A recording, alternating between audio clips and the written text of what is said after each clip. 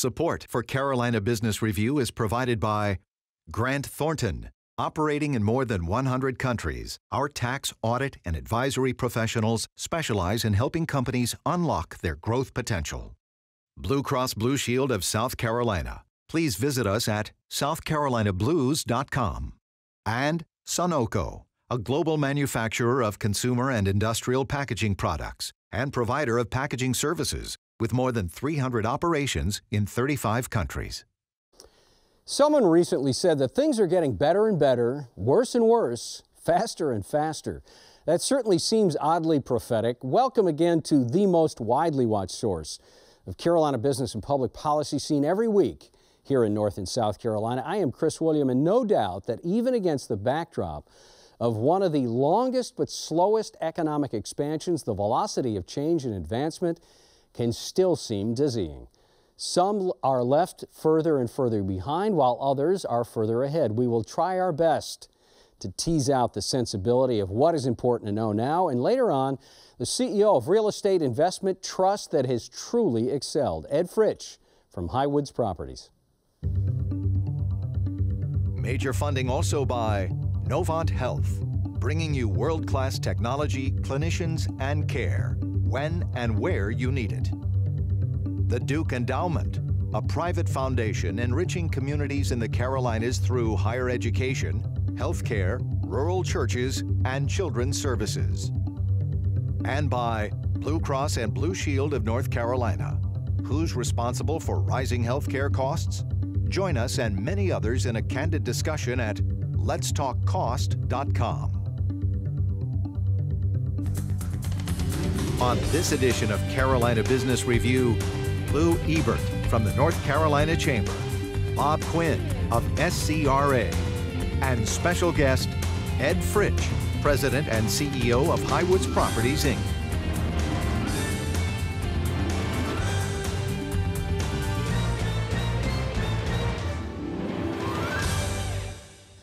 Welcome to our program. Thank you for joining us. Bob, good to have you here. Thank you, Lewis, Chris. welcome back. Thanks, so, Chris. Lewis, we've got arguably a pretty strong economy. Maybe not as strong as it's been in the past, but a lot of many years here of economic growth. I mean, one of the longest in the last 140 years. Doesn't that give us coverage to really make some sensible and larger investments in capital investments like education, like infrastructure? Yeah, absolutely it does. And I think part of where I think North Carolina's benefited, you have to put the context of how bad the downturn was for our state. In 2008, we had one of the highest unemployment rates in the country, and North Carolina was really struggling. And since that time, we've made some fundamental changes to the business climate that have made our state a lot more attractive and a lot more competitive, looking at tax structure, regulations, the legal climate, and a number of other things that were really impediments to job growth. And then what's happened since then is we've been at the receiving end of significant new jobs. Probably in the last 7 or 8 years, 500,000 new jobs in our state. And as that's happened, Chris, it's allowed the economy to grow, more economic throughput, but the state budget's grown. And it's allowed us to invest exactly in the things you've mentioned. So we were among the few states in America that invested $1.2 billion every biennium now in infrastructure as we accommodate this growth. We've seen teacher pay go up each of the last 3 years, and will probably go up again this year. We've made ongoing investments in education, and even now we find ourselves halfway through the state's fiscal year. There's about a $400 million surplus again on top of a rainy day fund. So I think our leaders have been very good stewards of our state's resources, and absolutely gives us a chance to invest in our priorities. And Bob, I want to be careful not just laying the blame at the foot of legislatures and the State House in Columbia, but do lawmakers, should they be more progressive in laying out plans for, in the case of South Carolina, infrastructure? Doesn't that make sense when you've got a good economy? Now is the time to be a little bit bolder. Sure, but in the case of South Carolina, there are some countervailing forces that somewhat restrict the legislature. For example, they're grappling with a public pension fund that, depending on who you listen to, is anywhere from $20 to $40 billion underfunded. That's certainly a challenge. However, for the first time in a long time, there is serious consideration about raising the gas tax. We're second only to Alaska in terms of our current gas tax of 16 cents a gallon. There's now legislation that has been introduced that will raise that 10 cents a gallon over the next 5 years. That'll provide a tremendous amount of resources to deal with our roads. We also have other infrastructure issues related to, in the wake of the 1,000-year flood, as well as Hurricane Matthew, that we're dealing with as well. Does whoever's in the executive mansion, does that play well into a little bit of this dynamic that you're talking about? Nikki Haley was against a sales tax increase. Dead sense, it never even wavered on that. Do you think McMaster is going to relent to some degree? He hasn't shown his cards on that at this point, but every indication is that he should be supportive. Yeah, and same thing in North Carolina, Lew. There was, no love lost to some degree, at least publicly, between former Governor McCrory and legislators. We've got a new governor in North Carolina. How is that going to work? How is that going to unfold? Well, we're lucky in this state, Chris, because some of the most important corporate leaders in this state got together about 4 years ago and said, we probably ought to have our own plan for North Carolina's future that's not political or partisan, and recognizes that administrations will change and come and go, but what's the constant? So what we're focused on are the same 4 big things year in and year out, and we work with Republicans and Democrats to make sure we're investing in education, infrastructure, keeping our state competitive, and growing entrepreneurship and innovation. And regardless of who's the governor, regardless of who's in charge of the legislature, we're busy delivering that message and driving our agenda to make sure North Carolina continues to be the most competitive state. So that's the way North Carolina wins. So when you facilitate those dialogues, both of you all, when you facilitate those dialogues, in the case how you just articulated that, Lew, does it trump policy and calculus completely upend whatever modeling you've done to say, well, in North Carolina we want to do this, but now we're hearing something different out of the feds? Well, it might, but I think what we have put in place here is a way for policy to trump politics, and a great example is that $1.2 billion in infrastructure. When we pulled that issue 3 years ago, there was nobody on board, and the politicians could have easily said, we're just not going to do that. Mm-hmm. But I think we're able to make the business case that talks about, here's how this advances our economy and grows jobs. We have a chance to make our case. And then I think, when you overlay that on what's happening in Washington, it's hard to say early on what impact that'll have. And I'm not saying it won't have any impact, but what we're finding more and more is the actions in the states. When I look around the country where big things are happening to drive economic prosperity and growth, states and state chambers and state organizations have been enormously successful, just as we have here, in working on the big things that make their states more competitive. Bob, same question. Yeah, so the key is to put structures and plans in place that will succeed regardless of what happens at the federal level, and to not use available resources smarter. So let me give you one example. Last month, I executed an agreement with the presidents of MUSC, USC, and Clemson, under which it's a strategic collaboration agreement, under which all of our interactions with not only those 3 institutions, but all academic institutions will be governed. And we've put together a committee with representatives from each one of those institutions, mm-hmm. as well as the technical college system, industry, and the comprehensive teaching universities. And so this will allow us to go for federal grants in a far more consolidated way. Historically, the universities have been competing against each other. Mm-hmm. So it allows you to be smarter with available resources. But we've just got about 30 seconds left. Not to completely discount that, but you also can't completely discount the impact of what, let's talk about South Carolina, what federal transportation dollars could go a long way in the Palmetto State that has arguably the worst roads in the nation in one of the largest networks of roads. Fair enough. It remains to be seen how that plays out. Yeah, okay. All right, we spent a lot of time on that. Gentlemen, thank you. We're going to meet our guest in just a moment. Next week on this program, she has been here before. She argues a good case for education.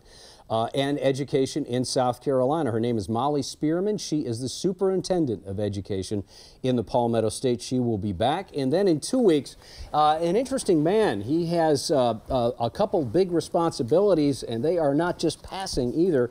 He's the president of the American Hospital Association in this nation. He's also the newly named chief executive officer of one of the nation's largest healthcare systems, certainly the largest healthcare system in the Carolinas. His name is Gene Woods, and he will be our guest coming up here on Carolina Business Review. In general, commercial real estate prices have expanded 60% the last 5 years.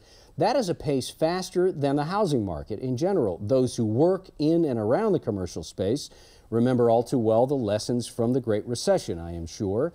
Joining us again is one such executive and leader. He spearheads a real estate investment trust with about 31 million square feet of space and almost $700 million in annual revenue. We welcome back to the program the President, Chief Executive Officer, and Director of Raleigh's Highwoods Properties, Ed Fritsch.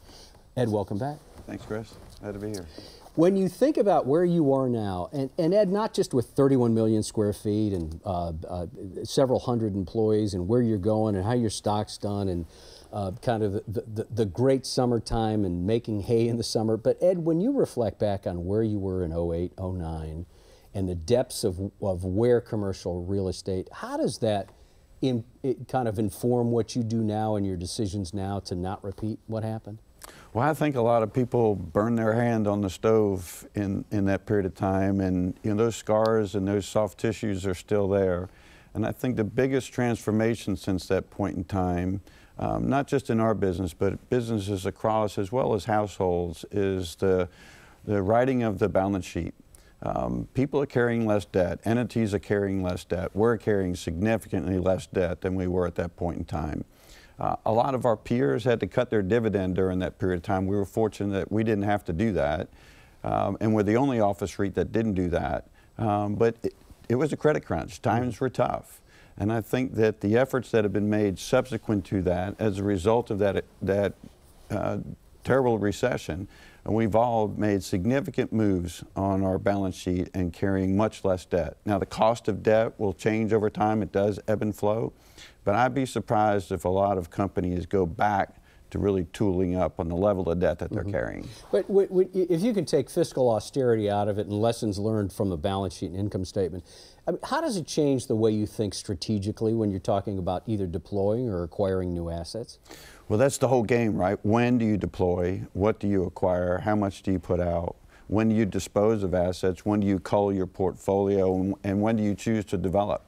So those are really the three weapons aside from the financial engineering aspect of it. But you have to take together all the telltales and try and decide which decision you want to make today. Do you deploy? Do you dispose? Do you develop? And there's a huge matrix of things that goes into that calculation. We've been doing it for a long time, and we try to study it, and the goal is to get it right more often than we get it wrong.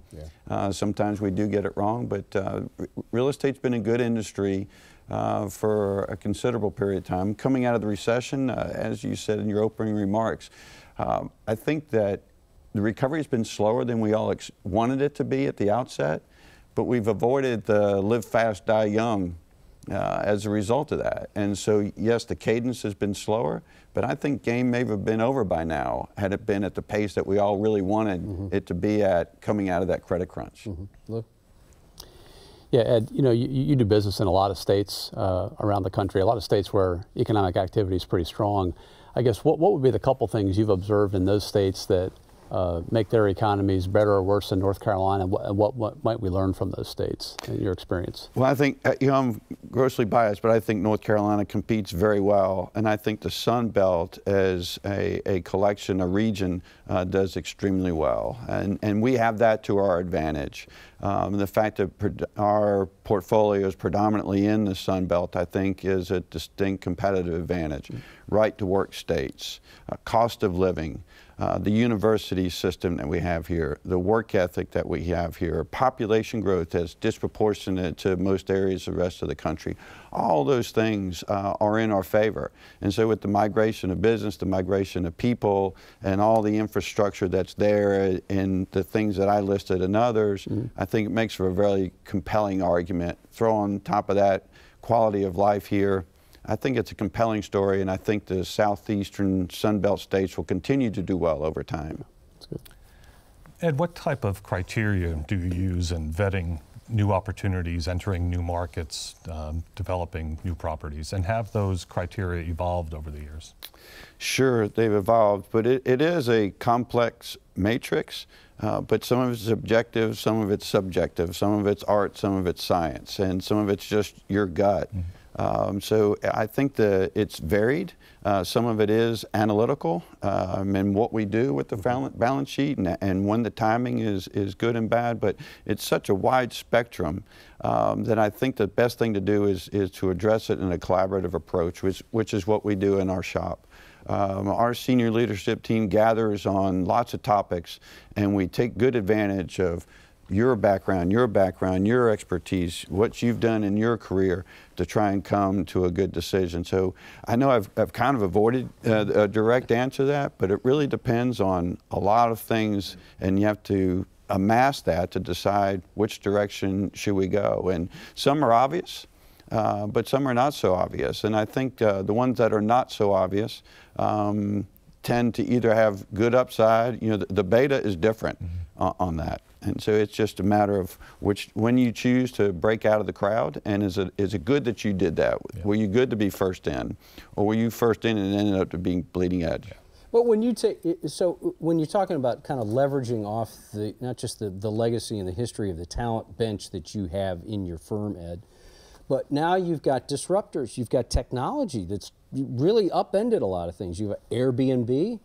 You know, it's the largest lodging company that doesn't own a stick of real estate. You've got Uber, you've got Amazon, and all of these have been traditionally commercial real estate clients to some degree. So how do you kind of look around the corner and say, where we need to be though is X, and we don't even know, I guess, how that played out even 10 years ago. It's a different environment. So how do you make sure your portfolio is in the right place? Well, I think there's no way to top quality. And we all learned it when we first started thinking about business and the economy, and what we do is location, location, location. Whether it's where you buy your house or where we buy and invest in a piece of land or build a building, location is key. And so being in the right location with the right product is important, and I think that will carry the day. And so that's very critical to how we decide where we're going to be.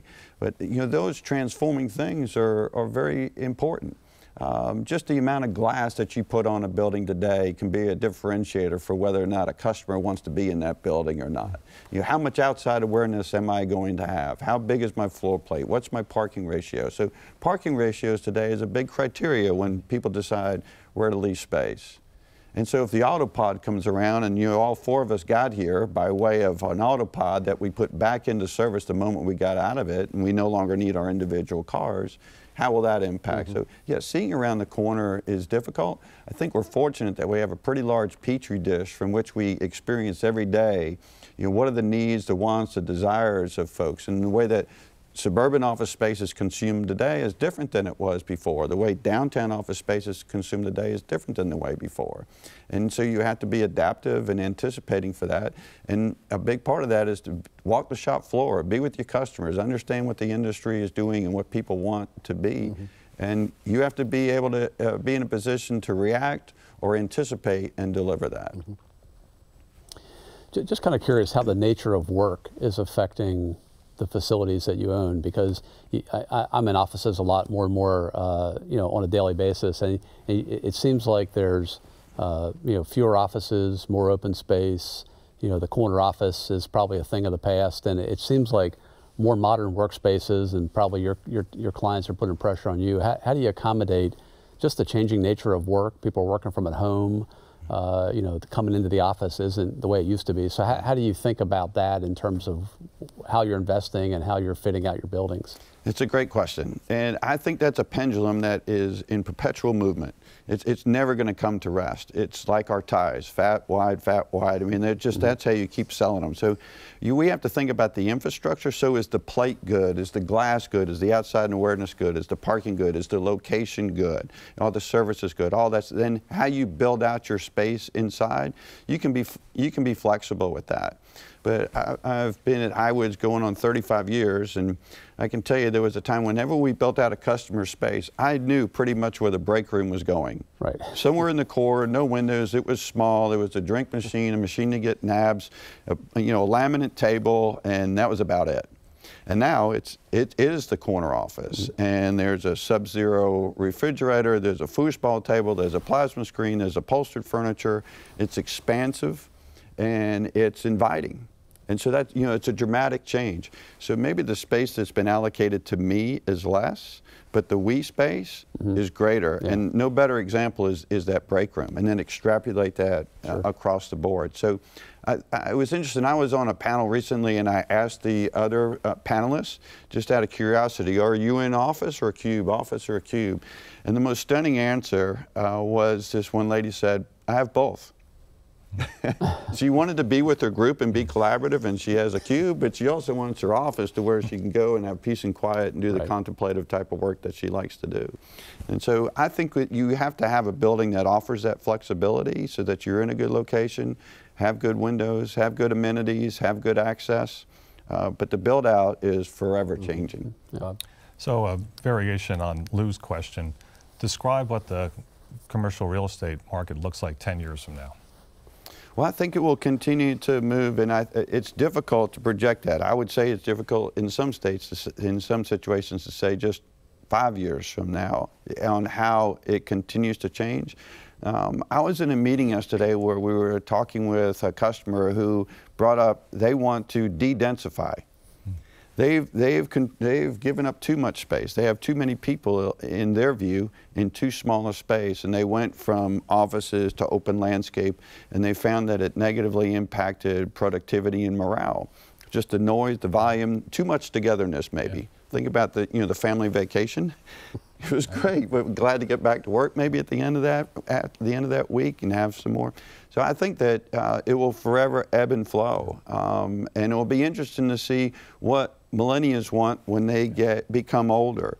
Do they still want that collaborative and to be working at a table together, or do they want a little bit more privacy and the ability to do that without going into a glass cube in the middle of the floor to do that? Well, and to take that thought to the next level too, as you used your metaphor about the pendulum head. So we've got a preponderance of apartment homes, and everyone said, well, that's the thing to be. So when do we hit the end of that inventory, that cycle, and what do you do beyond that? What's the next springboard from apartment homes? Yeah, so apartments is that's a tough guess, and we're not in that business, but obviously we observe it and we interact with it in the way that our proximities, et cetera. But part of that is that we have a generation now that just saw their parents lose the equity in their home.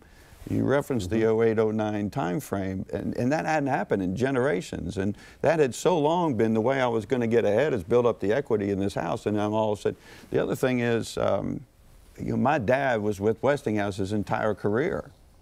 I've been at Highwoods for a long time.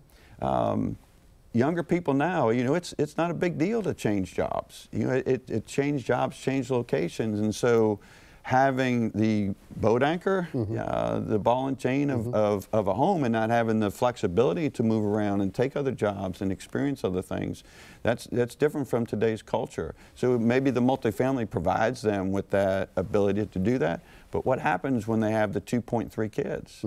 Hey, Junior, go out and play on the balcony. You don't have the backyard. You don't have the basketball court in the driveway. So it'll be interesting to see what their wants and desires are, and will it still be the independence and the size and the convenience of apartment living, or will it migrate into a home? And I think it's a different equation in Chicago. In the big cities, it's different because of the commutes and the pricing, whereas you can get a decent house at a decent price with a backyard and a grill and a garage, in the Sun Belt, in the southeastern states. It's a very doable thing, and it provides a different lifestyle.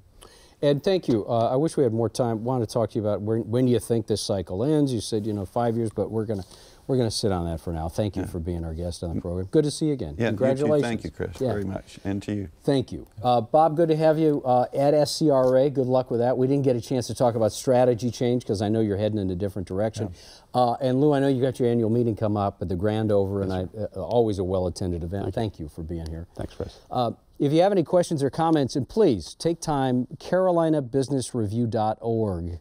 Watch programs, make comments. Until next week, I'm Chris William. Hope your business is good. Good night.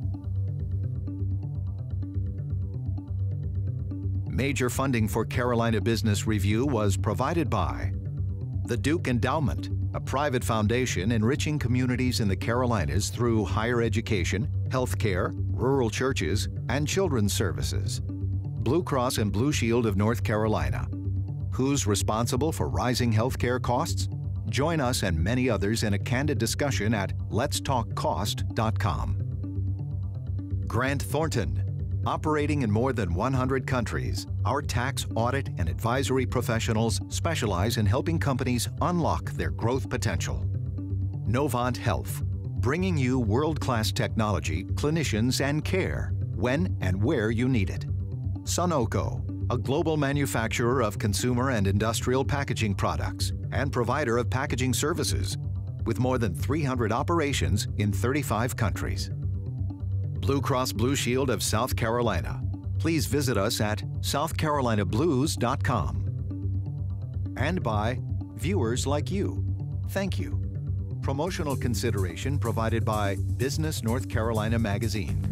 For more information, visit carolinabusinessreview.org.